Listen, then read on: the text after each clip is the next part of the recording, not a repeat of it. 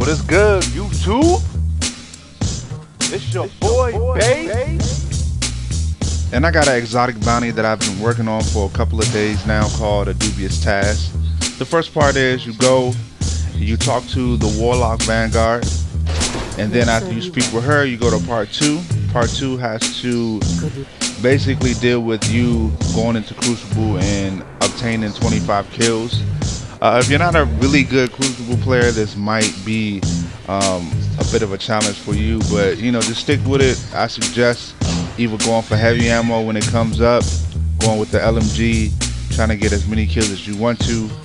Part 3 has to do with doing a weekly challenge, and the weekly challenge can either be Nightfall or just a regular weekly challenge. You can put it on about 22 and maybe grab a friend or two and get through it really quickly. And the only reason why I'm not showing this footage is because, you know, it would be useless. The video would be about an hour long, so showing that footage would, you know, really be no purpose. Part 4 of the Dubious Task is to buy up 50 special ammos, and once you buy up the 50, as I skipped a little bit ahead, then you're able to buy the gun that the gunsmith is offering you because of the Warlock Vanguard, I guess some deal that they had. So once I did that and I bought it, then I'm able to obtain the shotgun. Then I take the shotgun back to the Warlock Vanguard, and then from there you basically have the gun. Before I do that, I'm gonna go to the postmaster, pick up this Crytek pack because I leveled up,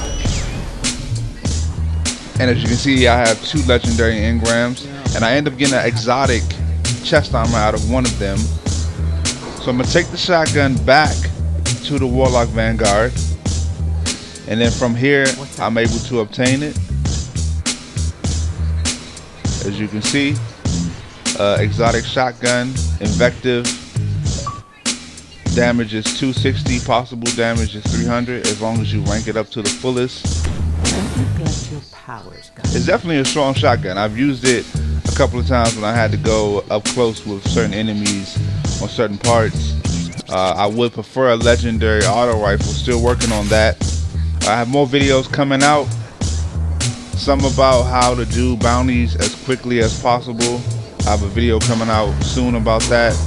Just covering certain bounties and how to really link them together so you're not really wasting time doing multiple bounties at one time, you know, flying from one planet to the next.